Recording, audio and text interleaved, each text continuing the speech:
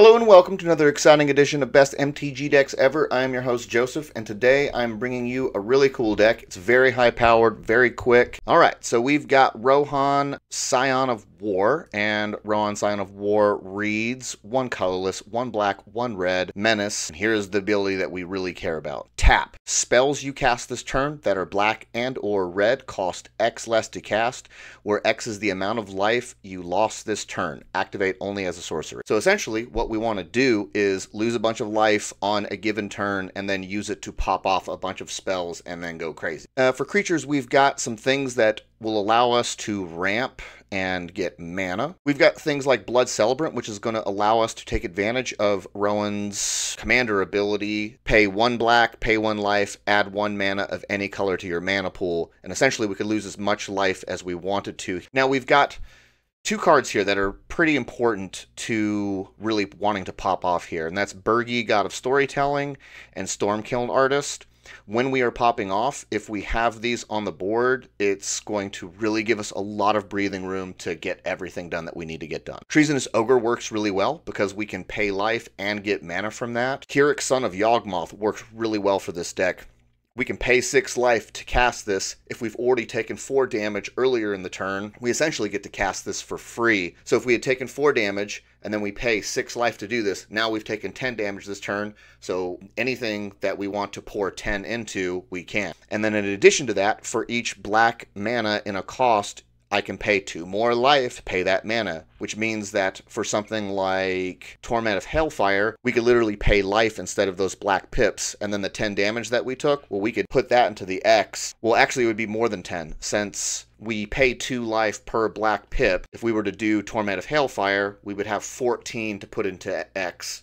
That's not including the other mana and stuff that we have. So you can see how this deck works. Moving on to sorceries, we've got typical tutors. Reanimate's always good. We can grab a Dockside that's in a graveyard, get them out. We actually pay life for that, which gives us damage, which allows us to pay for things cheaper, and it also gives us treasures. We are running lots of spells, which allow us to ramp more. We've got our X spells like Crackle with Power or Damnable Pact, and we use the damage that we've gotten earlier in the round using the commander's ability, and then we can shovel in a bunch of mana into the X value, which allows us to draw more cards. We would lose more life, increasing the amount of life that we lost this turn, allowing us to do more and more crazy things, as long as we don't die. Exsanguinate is an amazing card for this deck. It reads 2 black, X. Each opponent loses X life. You gain life equal to the life lost this way. So let's go to the example that we had earlier. We've taken 14 damage. We put the 14 into the X. Everyone loses 14 life, and then we would gain 14, 14, and 14, which would be, I think, doing the math real quick, is like 42. We've got some removal here, Feed the Swarm. We are running quite a few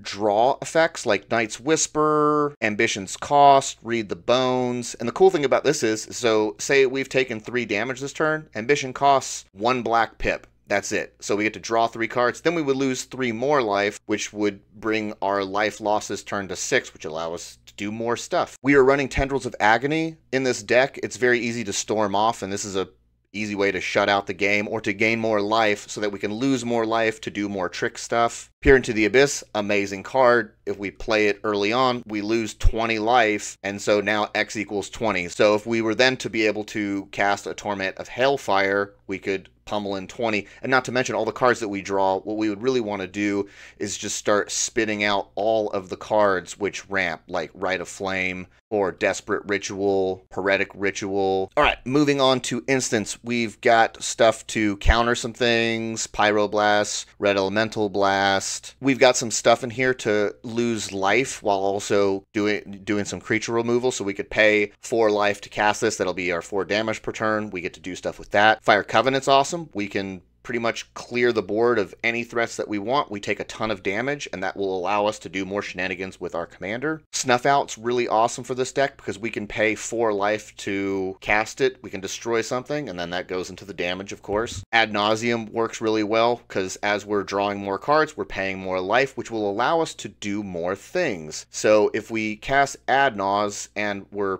we're paying life, and say, for example, we draw a big score, well, now we've paid 4 life for big score, which means that we activate our commander, and now it's only going to cost 1 red pip. And when we pay that 1 red pip, we're going to get to discard 2 cards, draw 2 cards, and create 2 treasures. So now we've actually ramped. We've paid 1, and now we get 2 treasures. So continuing on with that ad nos, let's say that we have drawn like 10 cards or something. Well, we can cast Inner Fire for 1 red pip, and then we'll get 1 red mana for each card in our hand. So let's say we had 4 cards in our hand. After we cast Ad Nos, we're able to draw 10 cards. For 1 red pip, we get 14 red mana, which is going to allow us to continue casting other things.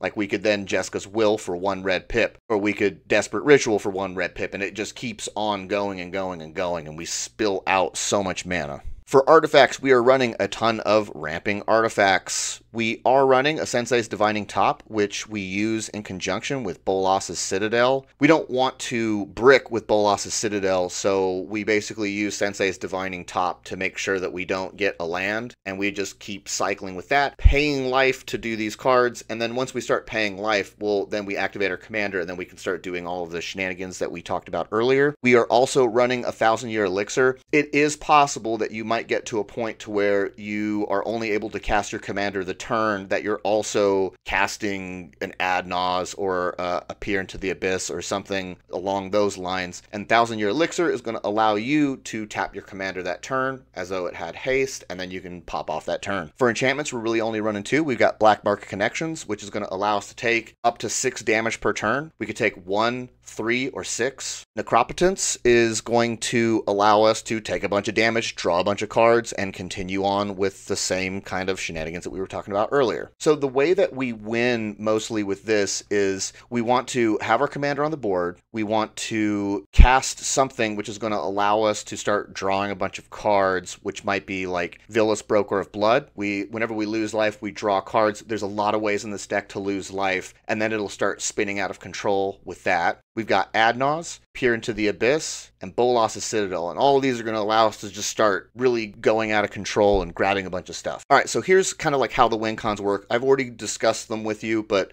let's just kind of look at it more streamlined. We've got enablers without a payoff in hand. So if we have these, we can cast them, and then we should be able to get one of our payoff spells, which will allow us to win the game. So for example, we cast Necropotence, draw a bunch of cards, lose a bunch of life, then we pull an Exsanguinate. We would do as many of those ramp spells as we could in between. If we've set up things really well, we can get a Burgi or a Stormkiln Artist on the board. So while we're casting all those ramp cards, we're also gaining even more ramp, which just gives us more breathing room to do what we need to do.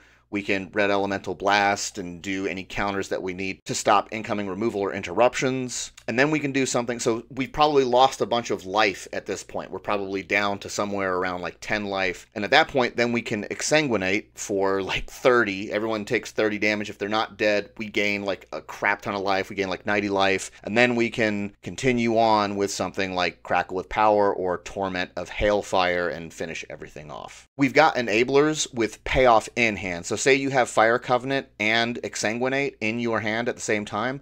We could cast Fire Covenant and we could do 25 damage. And then after that, then we could sink 25 into X, which everyone loses 25 life, and then we gain 75 life. And then at that point, things just start to get out of control. And that's pretty much the deck. It is really awesome. I did a bunch of playtesting with this, and it was able to win on turn 3. It really helps to get fetch lands. An Ancient Tome on turn 1 is money. So I hope you guys enjoyed this deck, and I will see you in the next one. Bye.